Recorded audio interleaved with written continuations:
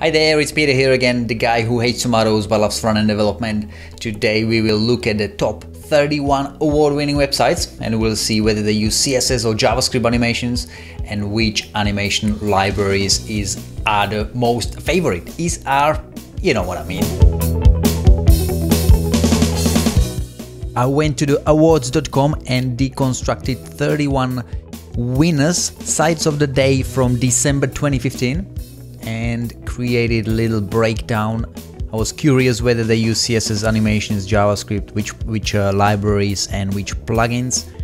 And most of the time, 100% of the time, they use CSS animations for hover effects and little UI transitions such as this, or this, or this.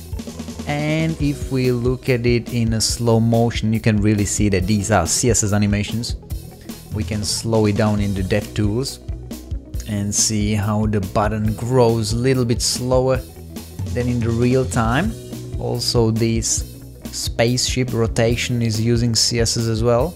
So if you look at the spaceship, you can see when I'm hovering over. So if I slow the animation down, that this is really CSS animation now playing at a quarter of the speed. All of the websites using CSS animations as I mentioned, so all 31 using CSS animations, and a lot of websites using JavaScript animation. 29 out of 31 websites using JavaScript animation more than CSS animations, and there were some spectacular effects on a canvas like on these Spotify websites.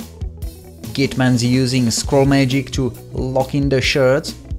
So Scroll Magic was another very popular library, also used on this bonemarku.se website, and also some GreenSock animations mostly on image sliders or product showcases. GreenSock was by far the most popular JavaScript library, used on 21 out of the 31 websites that I looked at. 5 sites using Pixie.js, 3 sites Preload.js, 4 sites Scroll Magic, and you can read the rest of the breakdown on my blog. Visit ihatetomatoes.net and read the full article. If you've enjoyed the video, give me a thumbs up and I'll see you next time. Bye.